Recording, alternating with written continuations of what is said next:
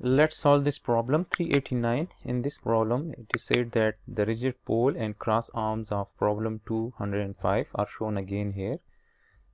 So we are required to determine the tension TAE and TGF in the two supporting cables resulting from the 1.2 kilonewton tension in cable CD, right? So here in this cable CD we have 1.2 kilonewton tension and we are required to find the tension in this GF cable, right? So we are required to find this TGF and this TAE, right? So we are required to find this,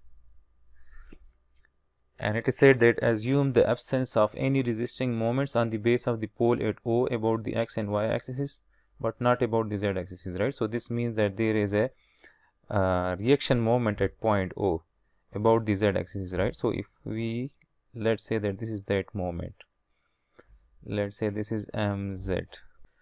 Now we are going to solve this problem by vector analysis, right? So first we will find all the vectors, right? The vector of this T, TAE and TGF, right? So let me write that T vector will be equal to T magnitude and the unit vector along CD, right? So the unit vector along CD will be CD vector divided by CD magnitude, and this will be equal to, right? So we need to travel 1.5 meters in the positive x direction to reach that point D.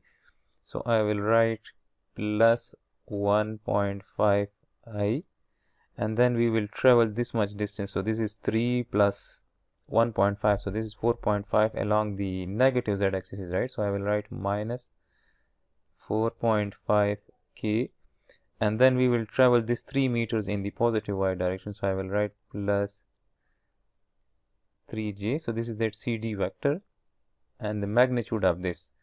So the magnitude will be 1.5 square, and this magnitude comes out to be 5.612, right? So I can write that this is 5.612, and if we divide all these terms by 5.612, so then this T vector equals to, we can write that this is T and this is 0.267 I plus 0.534 J minus 0.802 K. So to avoid confusion, let me write that this is TCD, right? And this is TCD and this is TCD, right? Similarly, we can write it here as this is TCD and this is TCD, right? And we are given this magnitude as well. This 1.2 kilonewton is given, right? So this is that TCD vector. Now we will find TGF vector. So TGF will be equal to TGF magnitude and GF divided by GF magnitude, right? So this is the unit vector along GF. So this will be TGF, and to reach that point F, first we need to travel this much distance in the negative z direction. So this is 3 meters, so we will write minus 3 k, and then we will travel plus 2 meters in the positive I direction. So I will write plus 2 I divided by, this is not equal, right? This is multiplied by, so this is, we will find the magnitude is 2 square plus minus 3 square, and this magnitude is 3.606, right? So we can write that this is 3.606, and when we divide both of these terms by this magnitude, so then this TGF equals to TGF magnitude, and this is 0.555 I minus 0.832 K. Similarly, we will find TAE.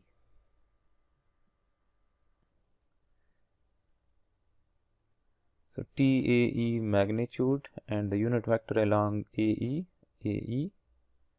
vector divided by AE magnitude, TAE and now we have to travel in the negative z direction, that is 3 meters. So I will write minus 3 k, and then we need to travel minus 1.5 meters in the x direction, right? So this is minus 1.5 I, and then again we will find the magnitude of this. So this is 1.5 square plus, and now when we divide both of these terms by this magnitude, so then TAE equals to minus 0.447 I minus 0.894 K. Now since in this problem we have these two unknowns, right? So we have to select an axis so that we can eliminate one of the unknown from them, right? And we cannot eliminate this t whose magnitude is given, right? So we have to keep this t in our calculation, and then we have to eliminate one of the unknowns from both of these vectors, right? So if we find the summation of moment about x equals to 0, so as we can see that this TAE is intersecting with the x-axis, so it will not produce the moment about the x-axis. And as we can see that this TGF and this T vector, this TCD vector is not intersecting with the x-axis, so they are producing the moment about the x-axis, right? So if we apply this equilibrium condition, so this TGF and this TCD will be involved in this summation of moment along x, right? So one of the vector is known, and one we can find the other one by using this condition, that is the summation of moment about x equals to 0. So again and again I will be telling you people that while solving the 3D equilibrium problem, finding the moment about any axis is very crucial, right? The selecting the summation of the moment axis is very crucial in such problems, right? So now we will find the summation of moment about x equals to 0. Now let's say that the moment arm for TGF is from O to F, right? So I will write ROF cross TGF vector. So this will give us the moment of TGF about point O, but we are finding the moment along the x-axis, right? So we will take the dot product with the I unit vector, right? The x-axis unit vector. Then I will write plus, and then we will define the moment arm for this TCD vector, right? This is TCD. Let me write that this is TCD. So the moment arm for this, we can take OD as the moment arm, right? So I will write ROD vector cross TCD, and then we are finding this will give us the moment about point O. So then we want to find the moment along the x-axis is at point O, so then we will take the dot product with I, right? And this will be equal to 0. So again this is the scalar triple product, right? So I will write the unit vector I. So this is 1, 0 and 0. ROF, so to reach that point F we have to travel 2 meters in the positive x direction, so I will write plus 2, and then we need to travel minus 1 in the negative y direction, so I will write minus 1, and this will be 0. And TGF, so this is TGF vector, so we will write the TGF magnitude outside, and this is 0.555, 0 and minus 0.832, then plus TCD, we can write TCD magnitude outside, and TCD magnitude is given, that is 1.2 kilonewton, so we will write 1.2 kilonewton outside, and then 1, 0 and 0, and ROD, so ROD vector is only along the y-axis, right? So we will write that this is 3, 0 and 0, and TCD is 0.267, 0.534 and minus 0.802, and this will be equal to 0. So now as we can see that this element and this element is 0, so we can find the determinant by only this element, right? So we can write it like this. So this will be minus into minus plus, so this will be 0.832 TGF plus 1.2, and again this will be 3 into minus 0.802, and this is 0, and this will be equal to 0, right? So this equation will give us the TGF magnitude. So when we solve this, TGF equals to 3.47 kilonewton. Now we know this TGF magnitude. Now we need to find this TAE. So now we need to select an axis which will eliminate one of the vector from these three, right? So if we find the moment about the y-axis, so that will eliminate this TCD from our calculation, and then we will be left with TGF and TAE.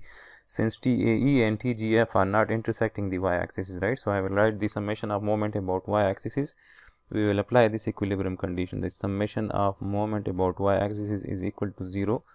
So again we will use the scalar triple product, right? So summation of moment about y will be, we will be taking the dot product with j, right? Since j is the unit vector, the direction cosine along the y-axis, right? So this is j dot, and then as we can see that this TAE is producing the moment about y-axis, so we will write r cross TAE, and let's say that the moment arm for TAE is this OE, right? So this is ROE moment arm, and then we will write plus, and again I will write j dot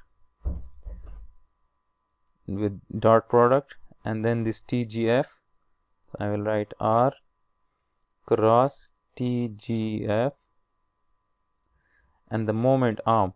So let's say that the moment arm for this TGF is again that OF, right? So I will write R OF, and this will be equal to 0. So again we will apply the scalar triple products. So J is now 0, 1, 0. ROE, so this is ROE, we need to travel only in the negative x direction, so I will write minus 1.5, 0 and 0. And TAE, so TAE is known, right? This is TAE, we will write the magnitude outside, minus 0.447, 0 minus 0.894 plus 0, 1, 0, and ROF. So again we need to travel 2 meters in the positive x, so I will write 2, and then in the negative y we need to travel 1, so minus 1, and this is 0. And TGF, right? So TGF magnitude is known, we will write it outside.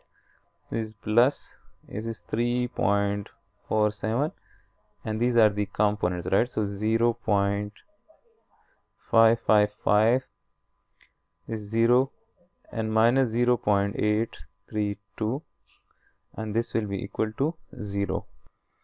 Now again we can find the determinant by only this column, right? So this will be TAE, and this is 1, so with 1 there is always minus associated, right? So I will write minus, and this is minus 1.5 into 0 minus 0, so this will become positive, right? So this is 1.5 into 0.894. Again I will write plus 3.47, again we will use this one. So, and again there is minus sign associated, so I will write minus 2 into minus 0.832, and this will become 0, and this is equal to 0. So we can find TAE from this equation. So from this, TAE vector magnitude equals to 4.30 kilonewton, right? So this is the solution of this problem.